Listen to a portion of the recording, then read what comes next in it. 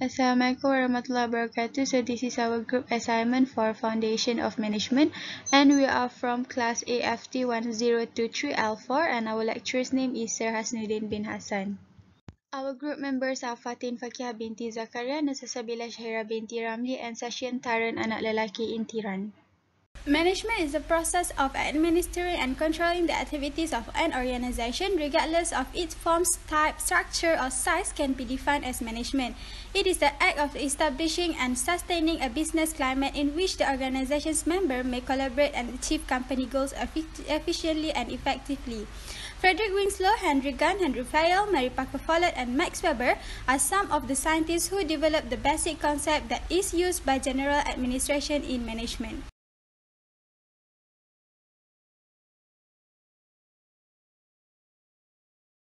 Frederick Winslow. Frederick Winslow Taylor was an American who made a name for himself making time efficient in the work of many major organizations. He is the most known for his time management idea based on empirical approach such as scientific management in 1911. Frederick Winslow Taylor was the father of scientific management and considered one of the most influential inventors in history. According to Theorism of scientific management, factory management responsible was to figure out the best manner for workers to do their duties, offer the required tools and training, and promote successful performance.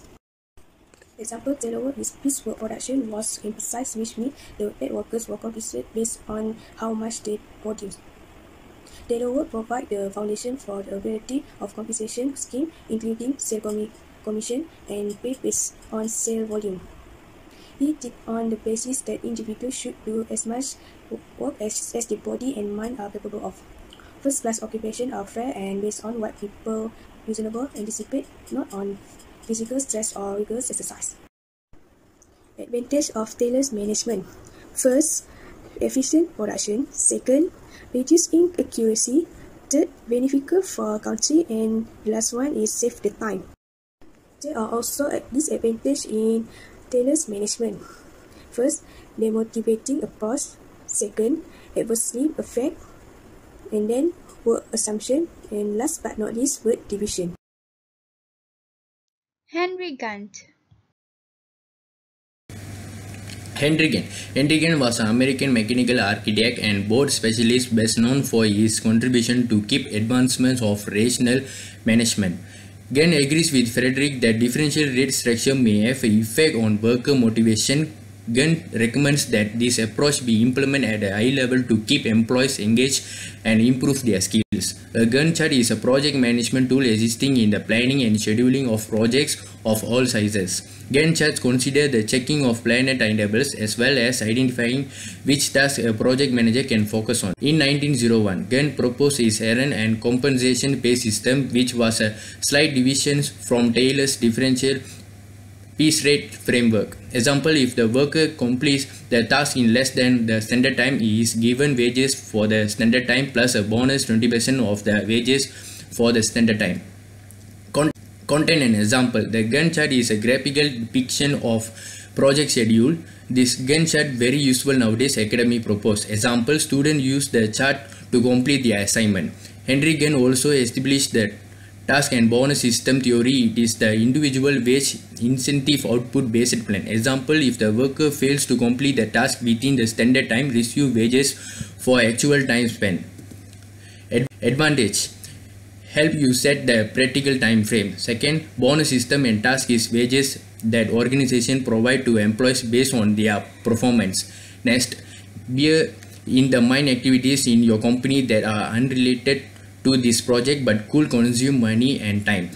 And disadvantage, business that adopt a bureaucratic structure are more likely to engage in a management practice such as power centralization or oligarchy. The problem with bureaucratic pragmatism is that ignores human consider. Insufficient develops as a result of Max Weber approach theory. Henry Fayol.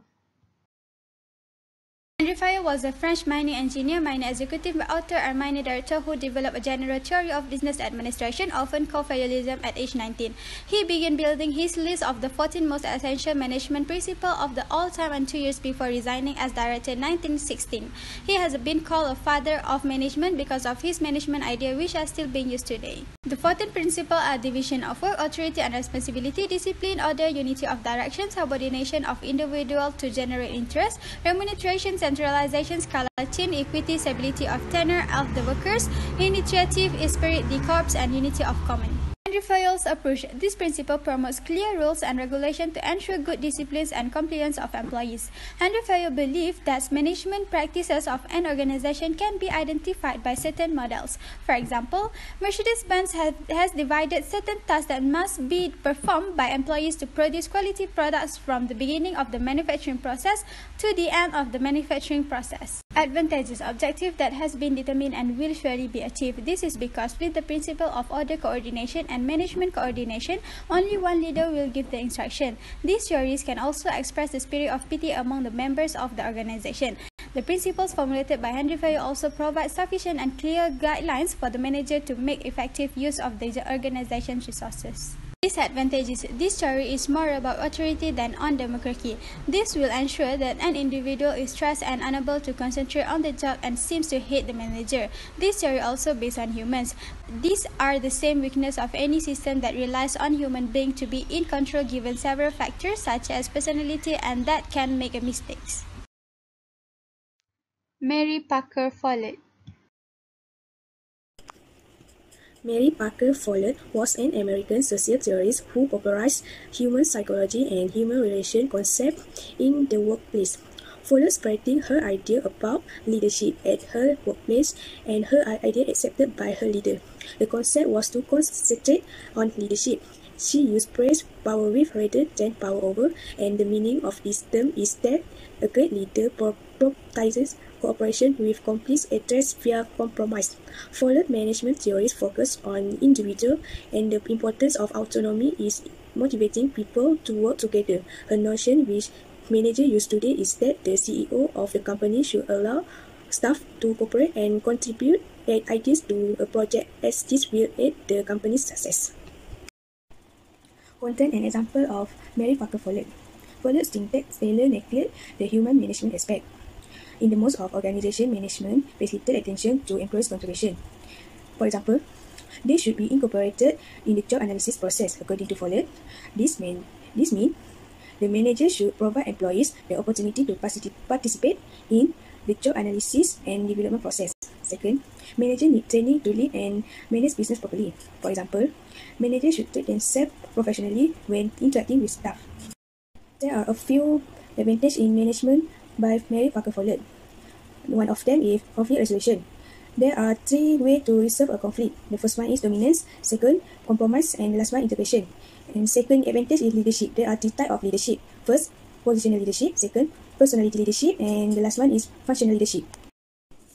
There are also the advantages in management by Mary Parker Follett. First, not all methods can be used to resolve the problem.